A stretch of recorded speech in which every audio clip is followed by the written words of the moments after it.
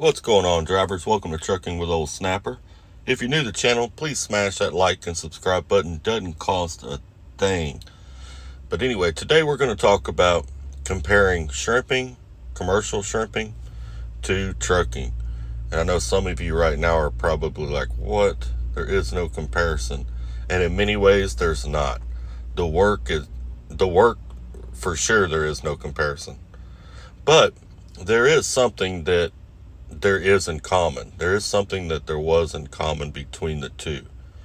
In shrimping, in my time growing up in that era, my family owned shrimp boats growing up on the Texas coast. Sometimes I worked in the refinery, sometimes I worked on their boats, sometimes they had other people run the boats. But I always worked on the boats. Anytime we were down there, I worked on the boats. Started working on them when I was about 6 years old. And the last year I shrimped was, I want to say 98 or 99 would have been my last year on the boat. But I remember as a teenager, my stepfather telling me, he said, you're going to want to find something else to do in life because this will not be here in another 20 years. And I was like, what? I thought he was just paranoid, being a conspiracy theorist, but he was right. He died before it came to pass, but he was correct. He saw something coming that I didn't see as a teenager. I didn't recognize it. And also, he was one of the few that said shrimping was going away, and there were a lot of people that lived in that lifestyle that were just like truckers, said, nah, that's never going to happen. That's not possible. All right. Well, it was possible, and it did happen. And here's what they did. And you're going to see some similarities here. The U.S. government started bringing in Vietnamese and Orientals, Asians, some Hispanics from Mexico. They had programs in place to help them get boats and help them get their licenses and stuff like that. They also gave them a tax exemption for X amount of years, and I don't remember what it was. That was the first step. The second thing they did was they come in and started implementing laws. They said, okay, well, the shrimpers are killing off too many of the fish, so we need to put fish shooters in. All right, the shrimpers are killing off too many of the turtles, so we need to put turtle shooters in. And these are devices that were implemented into the nets in order to help these creatures escape so they didn't die. Here's the trippy part about turtles. Been on a boat since the 80s. I never once saw a turtle. And now we fished in the bays. We did fish the Gulf, but mostly in the bay system. I never saw a turtle until they came down there and released turtles. When they came to the beach and they did a big release down there, I was probably about maybe 9 or 10 years old. That was the first time in my life I had ever seen a turtle in the ocean, in the bay, okay? We didn't have them. They had them offshore. They had them in the Gulf, but we didn't have them in the bay system. We weren't a danger to them because they didn't exist in the bay system. And even after they released them, they still really didn't exist in the bay system because over time they worked their way out to the Gulf of Mexico, and that's their habitat. They like that saltier water. So they still weren't really a problem. But the government needed to do something. And here's the thing. In my personal opinion, I believe the government was protecting the petro and chemical refineries. If you look in the state of Texas, especially along the coast, we got a lot of petrochemical refineries. ExxonMobil, Dow Chemical, Valero, Air Liquide, BP Chemicals, multiple refineries up and down the coast, Formosa Plastics, you name it. They all have excess waste that they have to dump. Now, the waste that they dump, they claim is clean. It's been, it's safe for the environment and yada, yada, yada. And it's supposedly tested. But you got to remember, too, money talks. In our country, money talks. And these petrochemical refineries kick a lot of money back to lobbyists, back to state government and federal government. So there's a lot of cover-ups in the process. They knew that it had an impact on the environment. And now, mind you, this is all my opinion. There are some documentaries out there, but this right here is just based on my opinion from what I saw with my own eyes. They knew they had an impact on the environment, but they couldn't accept responsibility for it because if the government acknowledged that the petrochemical refineries were, in fact, impacting the environment, well, that would have caused them to have to cut back or close they couldn't have that with the amount of money that's going back to lobbyists and to government officials going in their pockets. So what did they do? They shift the blame.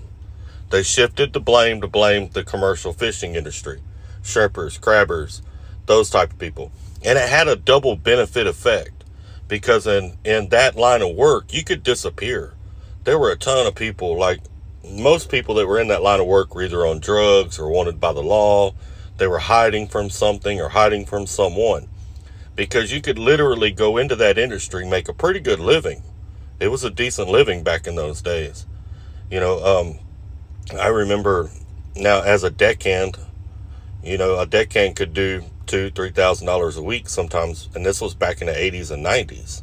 It was really good money, especially for someone who was basically off the grid. You could go into that line of work and just disappear. The government couldn't track you. It was hard to track your money. It was hard to even track the money that the boats were making. Now, whatever the boats sold to the commercial fishing, whatever they sold to the fish houses, that money was easy to track and easy to tax. So the government could get their tax money. But a lot of shrimp, crabs, fish were sold hand to hand. You would come in, you would sell so much to the fish house, and you already had buyers set up. So you'd go park your boat. They would come down with their ice chest and cash money. You would sell shrimp, fish, crabs, or whatever to them. And the government couldn't track that. And I think that was the other benefit to getting rid of shrimpers. There was less money for them to steal from tax dollars and put in their pocket. They also needed to protect the petrochemical refineries. Now, commercial shrimping and fishing still exist in Texas, but it's a very, very, very small amount. Very small amount. Like the last time I looked was a few years ago, in commercial shrimping licenses, there was like less than 250, I think less than 250 of them on the entire Gulf Coast. That's from Brownsville all the way up to the Louisiana line. That's a lot of coastline. We probably had that many in just the county I live in back in the 80s and 90s. That's how much it's cut back. And a vast majority of those licenses belong to foreign people. Very few of them, probably less than 10% of them, are American-owned boats that are still operating in Texas. And the way the government pushed it out was implementing laws. Because when they brought in the turtle shooters, which I'm going to play a clip right here. I'm going to mute it, but I'm going to play it. This is from a protest that was done in 1989 in Aransas Pass, Texas. And everyone was protesting the turtle shooters. Me and my family were not involved in it. Some of my uncles were, but we were in California working a construction job at the time. So we were not involved in this actual protest, but they blocked the shipping lanes. I'm going to let it play in the background while I talk about this. They implemented laws like the turtle shooter. They knew we would lose some of our shrimp along with it. Shrimp are going out that hole just like turtles are. So they knew that would lower the profit that the boat made. The fish shooters, the same thing. They knew that some of our shrimp would go out that hole that would lower the profit that the boat was making it harder for the boat to operate. So they implemented things like that. Then they came in and said, okay, well, we're killing off too many shrimp, so we're going to implement a limit. Just like in trucking, how we have so many hours a day we can work. Well, in shrimping, what they did is they came in and implemented a limit. So during browning shrimp season, or brown shrimp season, whichever way you want to call it, during that time was like, I think it was July the 15th to August the 15th was when that species of shrimp was being caught. You could only catch 200 pounds. That was your daily limit, was 200 pounds. That's it. Now, I'm going to tell you right now, you're trying to pay for fuel, nets, you're trying to pay for repairs, you're trying to pay a deckhand, food, drinks, 200 pounds a day, you're cutting it pretty close to barely making anything. That was the first thing they did. The next thing they did is they came in and said, all right, well, in fall season, white shrimp season, which is August 15th, runs for a couple of months. And they came in and said 600-pound limit on fall shrimp season. Big net season is what we called it. Because during fall season, you could pull a 65-foot net. Whereas in brown shrimp season, you could only pull a 32-foot net with a lower limit. So that's what they did. So that cut the profit down on that some more. Then they came down real hard with the game warden, started enforcing a lot of different laws and basically just pushed it out. They also came in and said, okay, we're not going to allow any more new shrimpers to come into the industry. So like myself right now, let's say I decided I wanted to go back and I wanted to become a shrimper and go back into the lifestyle that I grew up in. I can't do it. The state doesn't sell new shrimping licenses anymore. You cannot go start a business as a shrimper anymore in the state of Texas. The only way you can do it is if you have an existing license. They will not issue any new licenses. They also have a buyback program, because you can go down and you can buy someone else's license from them. But the state of Texas has a buyback program, so they'll buy that license back from them too. And then they just discard it. They never sell it again.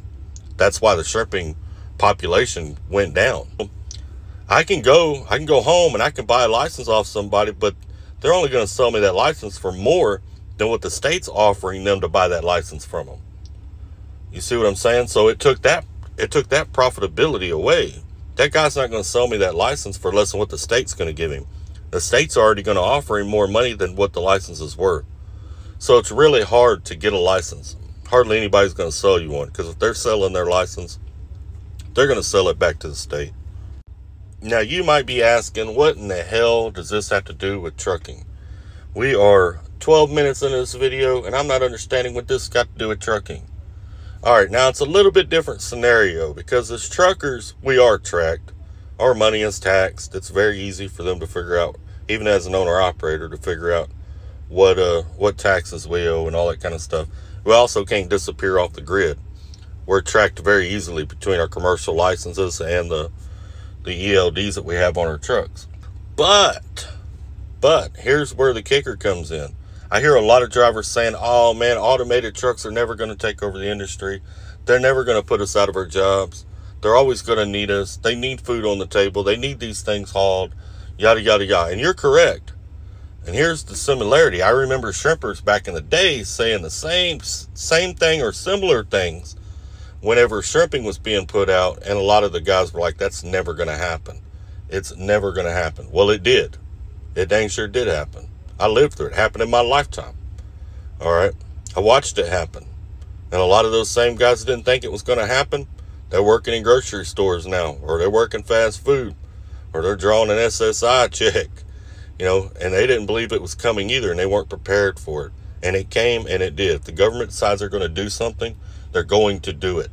And there's nothing you can do about it. That's the way it is. Now, do I think that automated trucks, driverless trucks, are going to be industry-wide and take over everything? No. There's a lot of situations that they're not going to work in. But I think it's going to be a combination of two things. Because they claim there's a driver shortage. So since they claim there's a driver shortage, they can expedite work visas, bringing people into the country and putting them in a truck. Putting them through school and putting them in a truck. They have programs for that. A lot of these mega carriers, some of these mega carriers are involved in that, you know, and helping people come over from other countries and go through a school and get into a truck. That's one thing. The other part is the automated trucks. I think we're going to have a combination of both. I honestly believe that in the coming years, you're going to see less and less Americans out here. You're going to see foreign drivers and automated trucks are the two things you're going to see. They're willing to work for less. They're willing to work harder and do more than the American is. So they're going to take over the spots where an automated truck won't work.